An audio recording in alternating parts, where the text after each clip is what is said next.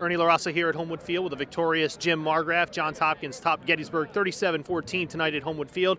And Jim, most important thing, you come out with a win, 7-0, 6-0 in the Centennial Conference now. Yeah, I'm real excited and very proud of our players. Gettysburg's always a tough game. Our guys came out, played extremely well early. You never know during the week. We got a good week of practice. Friday was a little bit lax, and I was a little concerned.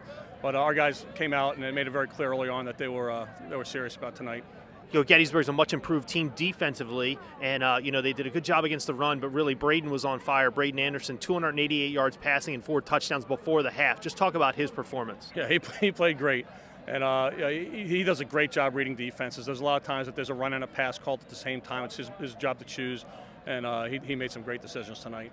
One of the guys that's really emerging as one of the top wide receiving threats in the league is Brad Monday. Talk about his effort tonight. Just some great catches, a beautiful touchdown reception there in the first quarter. Yeah, he's made some great catches the last few weeks. He's an explosive player. He's got great hands. He doesn't have a lot of size to him, but he finds a way to get open. He's still powerful, and he's been playing at a very high level lately.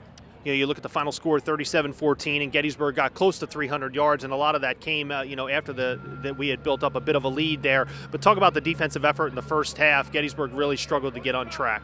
Yeah, I think we were 30. Our guys played great in the first half. We had a strong lead in the second half. We just played this. We played Braden just for a series, I think, and got some other guys some work.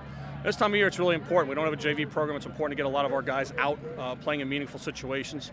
So they did a great job. Gettysburg always fights. We know that, and we knew they'd have a strong second half. But I was really proud of the way all our players played tonight. I know this isn't something you'll want to talk about, but a milestone win for you tonight. Tie the record for most wins by a college football coach in Maryland State history. Just talk about what that means as a whole career and what you've been able to accomplish here at Johns Hopkins. It means I've been here for a long time, but there's been a lot of great coaches, a lot of great players that have put a lot of effort into our program. It's nice to have that many wins. We're excited about it, but this is a week-to-week business, and I'm happy we won tonight, and I'm already thinking about next week right now. But it is nice that that Hopkins as a program is at least getting to a certain level of success right now.